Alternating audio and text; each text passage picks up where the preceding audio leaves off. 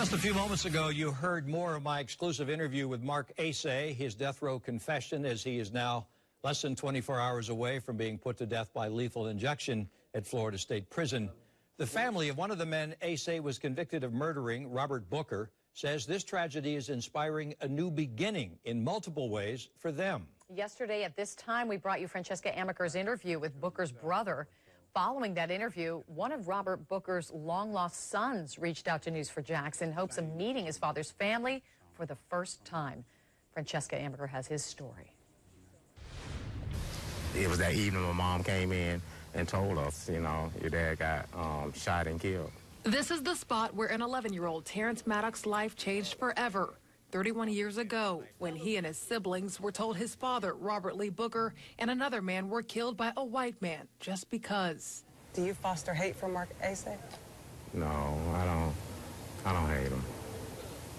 I don't hate him because he have power. If you still hating this man after 30 years, he's still controlling you. He's still controlling your feelings, your emotions. So have you missed out? Did he take things from you? Yes, he did. He took a father from me, you know. Just learning to be that man coming up. For 30 years, his family has kept this newspaper clipping. What's this clipping of? This clipping is actually the clipping from 1987. A clipping that has faded. And I cherished it ever since. But has a memory that has not. One life in and another begins. Something closes and something opens. And for all this to come together.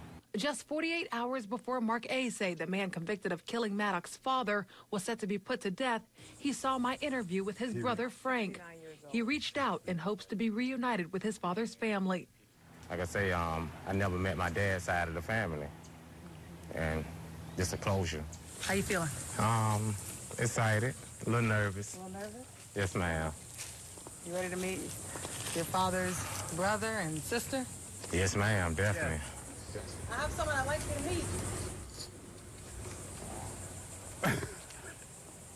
How you doing, Aunt? Hey, it's Paul. I recognize right off the bat. Good to see you, son. You heard about it all, didn't you? I needed this. I definitely needed this right here. One way for the family to come together. Yes, sir, yes. Don't you look just like?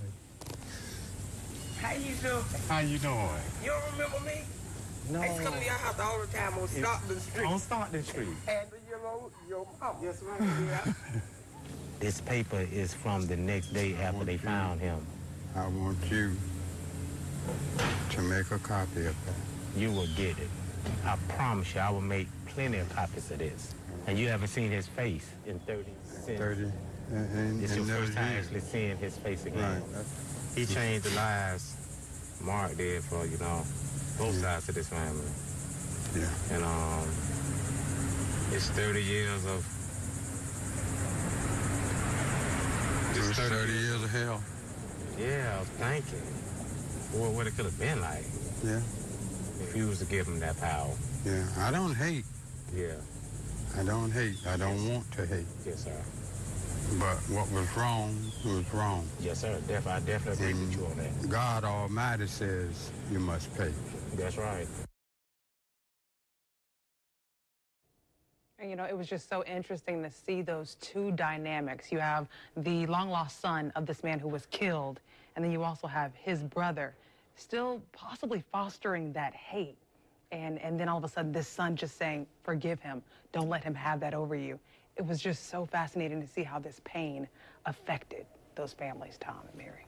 And what's beautiful to see is how something good has come out of so much tragedy. This in effect, this family reunion. I hope that Mark Asay is watching this from prison, that he saw this, you know, even though he insisted to me that he did not shoot Robert Lee Booker, that someone else did. Yeah. He seemed to display genuine sorrow for the families of the two men who were killed, and as well as for his own family, the suffering that these people are going through because of what occurred in 1987. And as you heard there, the son, at least the son, does forgive him for doing what he did to his father. So that's an extraordinary inspiration for all of us, isn't it? Yeah. Yeah. He said, don't let anyone have that hate over your heart. Thank you, Fran. Thank you, Tom.